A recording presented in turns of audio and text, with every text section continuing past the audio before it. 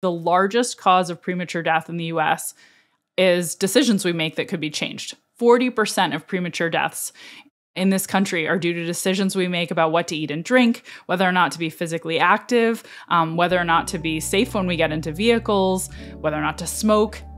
And that just blew my mind how big the opportunity was to make a positive impact if we could understand what it takes to create positive change. Because we all know what we should be doing, but we aren't doing it.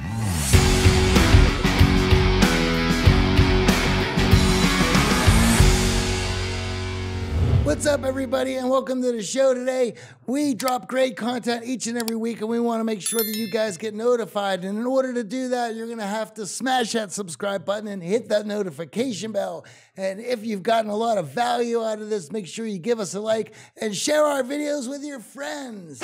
So the work I was doing on behavior change that came out of that initial interest in behavioral economics, I'd say it started out as casual, and I was just studying all sorts of quirky things about human behavior without a super laser sharp focus on improving decisions. And then I had the good fortune to become an assistant professor at the University of Pennsylvania at the Wharton School, where I still teach today.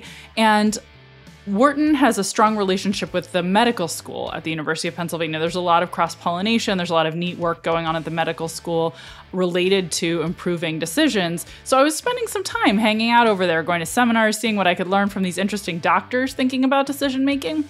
And I went to one presentation that completely blew my mind. And what blew my mind was a single graph. And that was a pie chart showing the fraction of premature death in the US that we can attribute to different causes.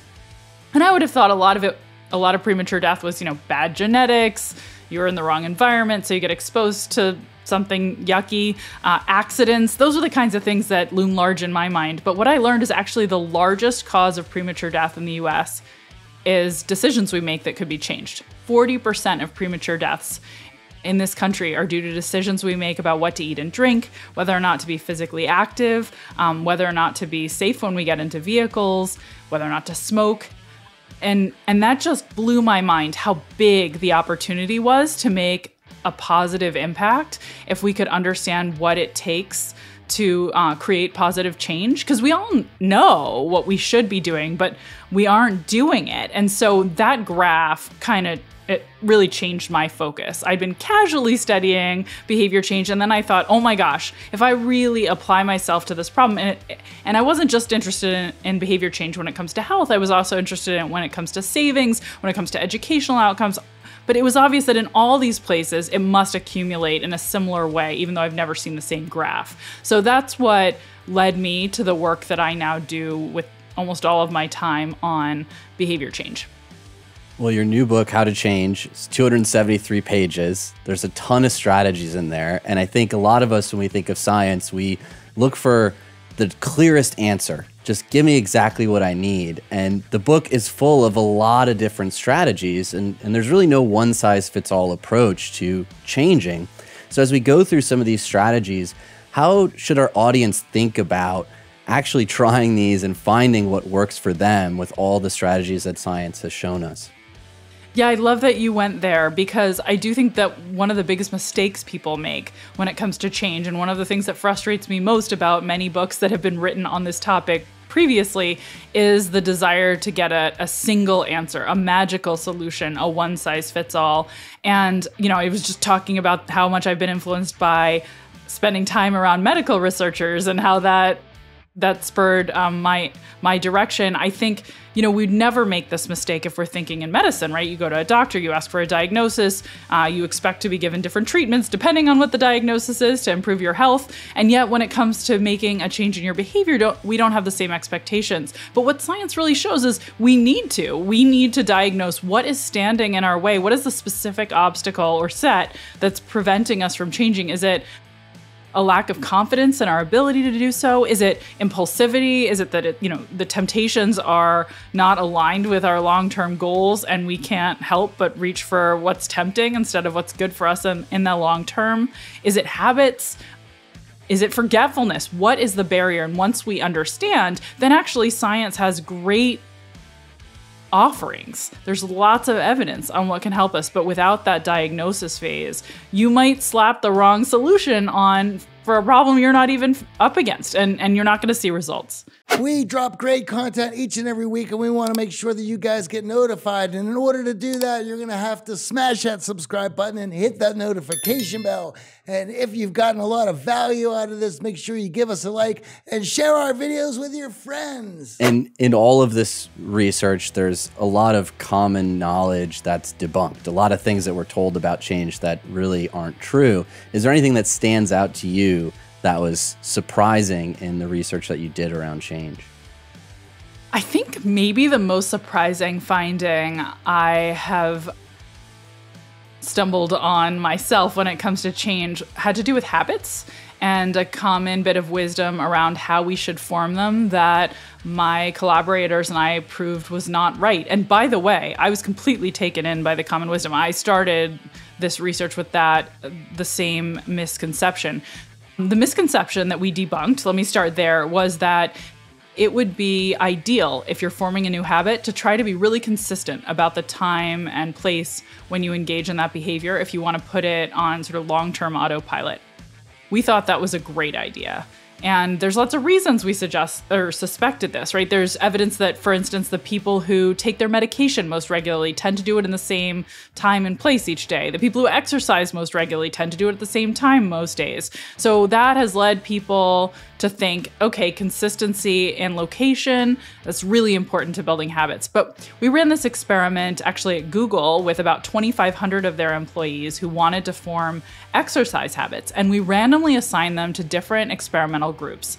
And some people were encouraged with financial incentives to, after picking an ideal time for them to go to the gym, telling us, when's the best window, 2-hour window each day to work out. With financial incentives, some of them were encouraged to always go at the same time for a month. This is sort of startup phase that we're focusing on here. Another group is encouraged to vary when they visit the gym. Sometimes go at their ideal time, but also go at other times. And what we ended up with is 2 groups who ended up going to the gym at the same frequency for about a month. But one of those groups made 85% of their gym visits at the same time. And the other group, due to our, being randomly assigned to get different incentives from us, only made about half their gym visits at the same time, and they were mixing it up more. What we were interested in is what happened after this startup phase. We get out of their lives, we get out of their hair, and we just watch. Who has formed a habit? Who keeps coming to the gym more consistently? And what was fascinating is it was actually the group that was less consistent during the startup phase and when they visited the gym. The group that we had rewarded for varying their activity more ended up having a more stable exercise habit. And when we dug into what was going on, we basically found that they'd built more flexible habits. The group that was always going to the gym at the same time did go a little bit more often at that magical time, but if they didn't go then, they didn't go at all after our program ended. Whereas the folks who had built some flexibility into their routines, because sometimes they went to the gym at 7 a.m. and sometimes they went at 3 and sometimes they went at 5, if something got in the way of doing it at that first best time, they still fit in a workout with a higher probability. And so net that built more lasting change. And to me, that was a really important lesson because I was so focused on the importance of routine that I think I had neglected how important it is also to anticipate obstacles, that life does not just give you an easy ride when you want to create change, and you need to be able to be flexible and pivot and get something done no matter what. And once that becomes your method, that actually creates more stable habit and more stable change. This becomes interesting at this point because now, rather than the habit building, we're discussing the correlation between personality types and then the strategies that you're going to use to build these habits.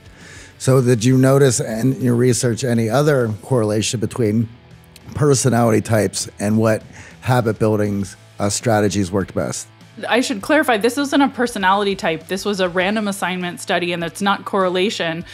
We could actually establish a causal link between people who a coin flip led to exercise in a more flexible way, right? A coin flip led us to incentivize them to be exercising in a different way than others. And that coin flip is what determines in a causal chain that they end up with a a more stable habit, because we have randomly assigned them to just a different program, a program that emphasizes flexibility that was much more effective than a program that emphasized consistency.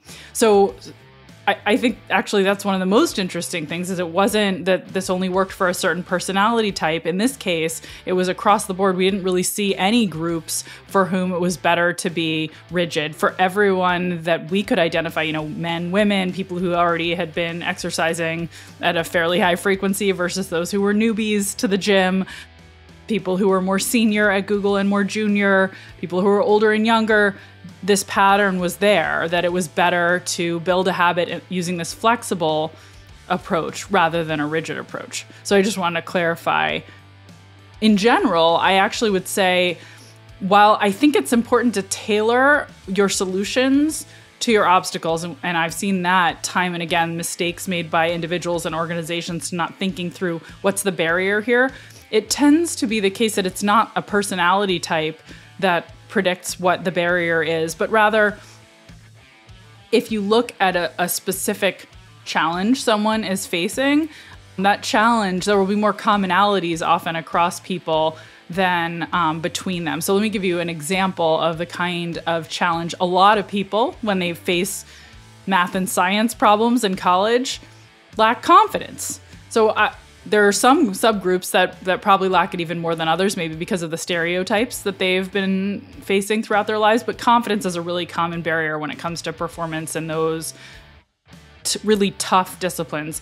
Another commonality, a lot of people, the reason they don't save is that they're more instantly gratifying things to spend their money on. And so in that case, a common barrier would be, for many people, that it's not enjoyable in the moment. It doesn't provide enough instant gratification. And those are really different barriers where you need different solutions. So, and I'm happy to start talking about those too, but I just want to clarify, I don't think it's about personality type so much as it is about sort of what is the specific problem you're facing.